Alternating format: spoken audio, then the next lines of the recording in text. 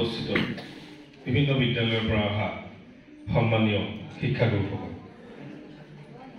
মই ভাস্কৰজ্যোতি শৰ্মা, যোৰহাট বিজ্ঞান আৰু প্ৰযুক্তিবিদ্যা প্ৰতিষ্ঠান ছটাই ৰসায়ন বিভাগৰ সহকাৰী অধ্যাপক। অলপ দিনৰ আগতে শ্ৰদ্ধা ডক্টৰ ফুকনে মোক ফোন কৰিলে যে এনেকুৱা আমি এটা ইভেণ্ট পাতিছোঁ, আপুনি আহিব লাগিব। বোলো বৰ ভাল পাওঁ, কিন্তু শিক্ষক মানুহে কথা কৈ ভালেই পায়, কিন্তু আজি পিছতহে গম পাম যে মই ভালেই ক'লোঁ নে বেয়া ক'লোঁ। তাৰপিছত যেতিয়া ইনভাইটেশ্যন লেটাৰ এখন দিলে তেতিয়াতো মোৰ অকণমান মানে এই ফেন চলাব নিচিনা হৈ গ'ল, যে যিটো টপিক দি দিলে যে শিক্ষকক মই পঢ়াব লাগিব, এইটোতো বৰ সাংঘাতিক কথা। শিক্ষকৰ আগত ক'ব লাগিব টিচিং লাৰ্ণিং মেথডলজিৰ ওপৰত। গতিকে ঠিকে আছে, আমি কথা পাতিম, কিন্তু দেই কি কৰিম কি নকৰিম সেইটো পিছত ওলাব। আমি বিজ্ঞানৰ কথা পাতিম আজি, যিহেতু মহান বিজ্ঞানী, the first person from Asia, British ইণ্ডিয়াৰ পৰা যিজনে প্ৰথম নবেল বঁটা পাইছিলে। কিহৰ কাৰণে পাইছিলে? যে আই have discovered a new radiation. He officially announced today, not today, on 28 February in Indian association for cultivation of science, Kolkata.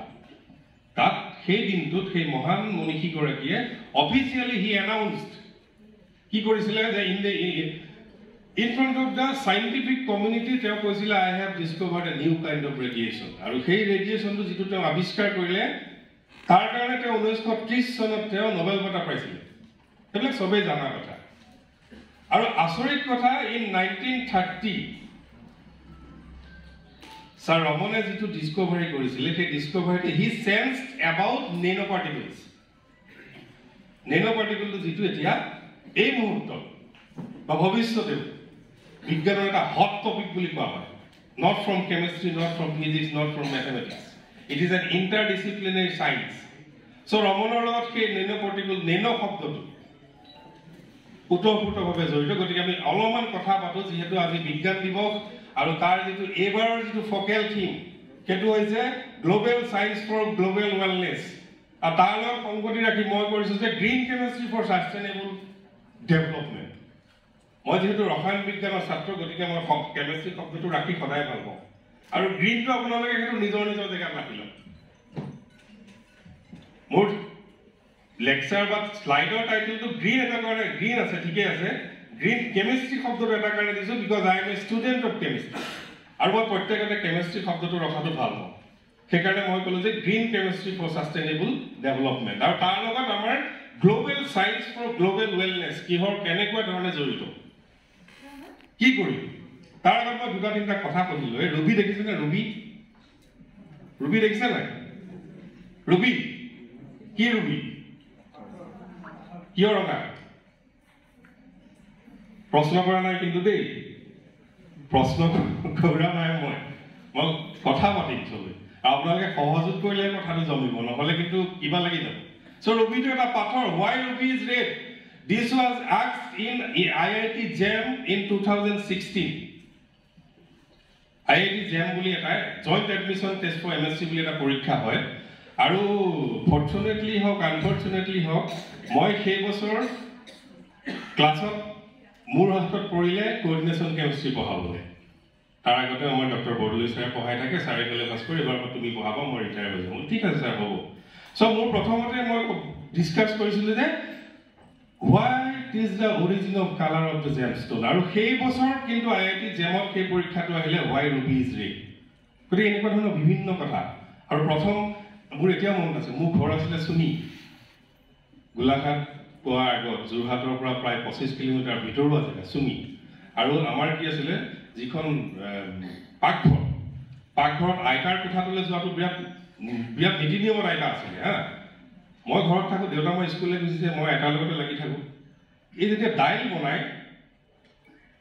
কেতিয়াবা দেখে কথা নাই বতা নাই অঙঠা এটা আনি পেলাই দাইলত দি দিয়ে। মই বোলো কেলে দিয়ে? টেষ্ট হ'ব। অঙঠাটো দি দিয়াৰ লগে লগে দাইলখন বহুত টেষ্ট হয়। গতিকে সেইবিলাক কি আছিলে, ৰুবিটোত কেলে তেনেকুৱা? টিপু চুলতানৰ লগত আজি কথাটো বহুত জড়িত হ'ব, যে হু ৱাজ টিপু। চবৰে মনত আছে চাগে যে দ্য শ্বৰ্ড অফ টিপু চুলতান বুলি এখন চিৰিয়েল আছিলে। চ' টিপুৰ তৰোৱালখন কেলে ফেমাছ আছিল? তাৰপিছত ইণ্ডিয়ান ব্লেক স্মিথটো কিয় ইমান ফেমাছ আছিল? প্লাছ বেনাৰসী শাৰী বাইদেউ ভাল লাগে নহয়? বেনাৰসী শাড়ীখন না মই দেখা নাই ঘৰত গৈ থাকে বেনাৰসী শাড়ী এযোৰ দিবাচোন দিবা সো বেনাৰসী সিল্ক কেলে ফেমাস গতিকে সেই বহুত ধৰণৰ কথা পাতিম তাৰ কাৰণে আমি গ্লোবেল ওয়েলনেছৰ কথা চাওঁ সো প্ৰথমতে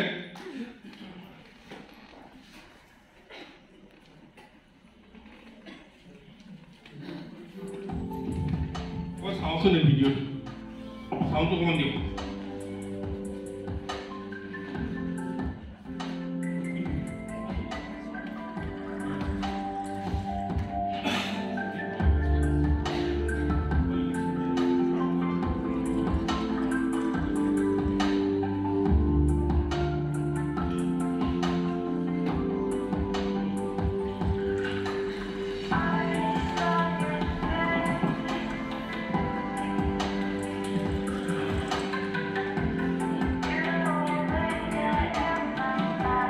प्रथम कथा ऑक्सीजन 65%, हाइड्रोजन 10%, कार्बन 18%, नाइट्रोजन 3% और बाकी बिलाक आमार बेलेग बस्तु থাকে আমি যে কওঁ যে আমাৰ শৰীৰটো এটা চলন্ত ৰসায়নাগাৰ বুলি ক'ব পাৰোঁ গতিকে এইখিনি আছে main elements in the human body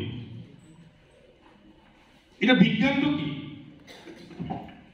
আমি যে কওঁ বিজ্ঞানটো কি Actually, science it originally came from the Latin word scientia, which meant knowledge, a knowing expertness or experience. बहुत क्षेत्र में तो बहुत बेलेग धरने प्रेजेंट करा जाए विज्ञाने की কৰিছে विज्ञान सो কিন্তু বিজ্ঞান শব্দটো কি what is science কিন্তু ক্ষেত্ৰত আমি সায়েন্সটো অৰিজিন ওয়াৰ্ডটো যদি আমি বিচাৰো পাম যে it originally came from the Latin word scientia which means knowledge a knowing expertness or experience the process of discovering explaining and predicting natural or social phenomena